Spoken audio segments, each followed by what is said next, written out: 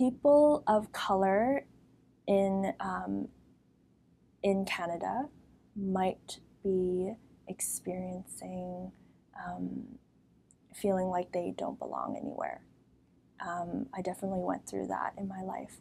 They might be dealing with internalized racism or feeling like they have to assimilate in their environment, and they don't feel connected with their parents at home, and they also don't feel connected with the people here because maybe they don't feel acknowledged in their space.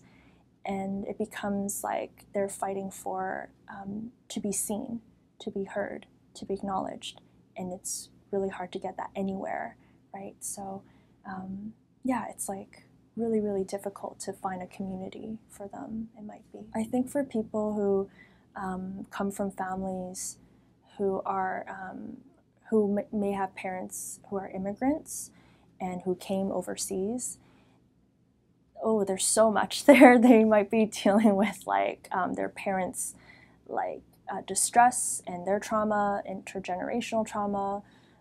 They might be dealing with survivor's guilt in that way, like their parents giving them a more fortunate life so you can be in this space today. And they're constantly telling you that. The children may be experiencing like intersectionalities of their identity that they feel kind of lost in and confused about. And they're wondering like, hey, am I being represented in my spaces, in my communities?